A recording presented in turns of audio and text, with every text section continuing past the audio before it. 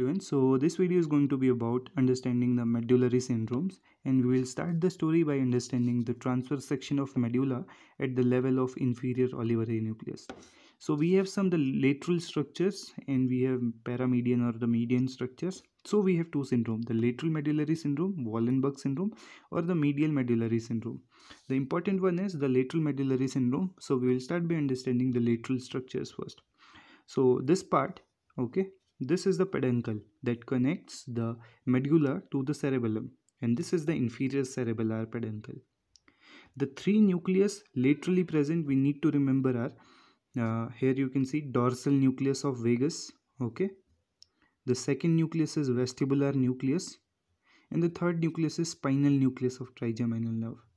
The three important nucleus in the dorsolateral part of the medulla are dorsal nucleus of vagus, the vestibular nucleus, and spinal nucleus of trigeminal nerve. Remember, dorsal nucleus of vagus along with nucleus ambiguus and nucleus tractus solitarius forms the vagus nerve.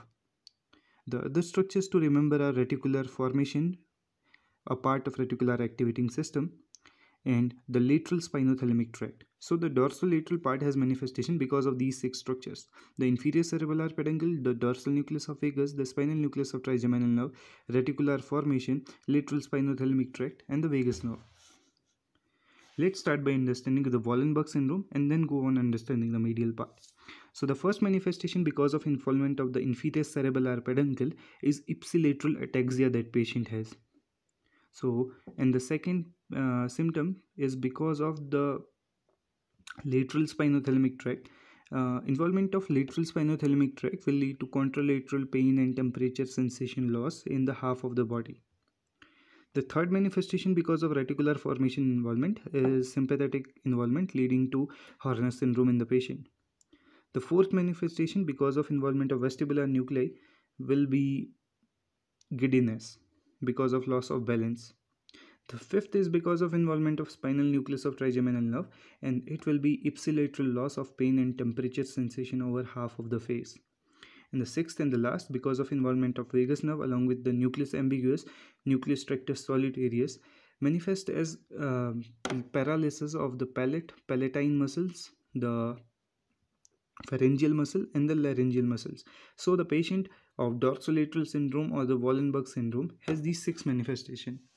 Let's revise it. So the patient because of involvement of the cerebellar peduncle will have ipsilateral ataxia, contralateral loss and pain and temperature sensation in trunk and limb because of lateral spinothalamic tract, Horner syndrome because of involvement of reticular formation, giddiness because of vestibular nuclei, ipsilateral loss of pain and temperature sensation over the face because of involvement of spinal nucleus of trigeminal nerve, ipsilateral paralysis of muscle of palate, pharynx, larynx due to involvement of nucleus ambiguus. And this is what is known as the lateral medullary syndrome, Wallenberg syndrome. And this Wallenberg syndrome or lateral medullary syndrome affects the dorsolateral part of medulla. And this dorsolateral part of medulla is supplied by pica, that is posterior inferior cerebellar artery. Remember, involvement of pica leads to dysphagia, whereas involvement of anterior inferior cerebellar artery leads to facial involvement, facial palsy. So this was about the lateral medullary syndrome. Let's try to understand the medial medullary syndrome, which is easier. Let's start by understanding the structure. So this is a hypoglossal nucleus and this is the hypoglossal nerve emerging lateral to the arcuate nucleus.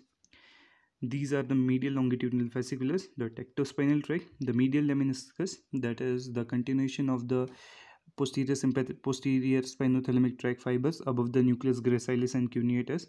This is the corticospinal tract, also the pyramid. So the important manifestation are because of three structures: the corticospinal tract, hypoglossal nucleus, and the medial lemniscus. Because of involvement of pyramid or the corticospinal tract, the patient will have contralateral hemiplegia. Because of involvement of hypoglossal nerve, it will be ipsilateral paralysis and atrophy of tongue.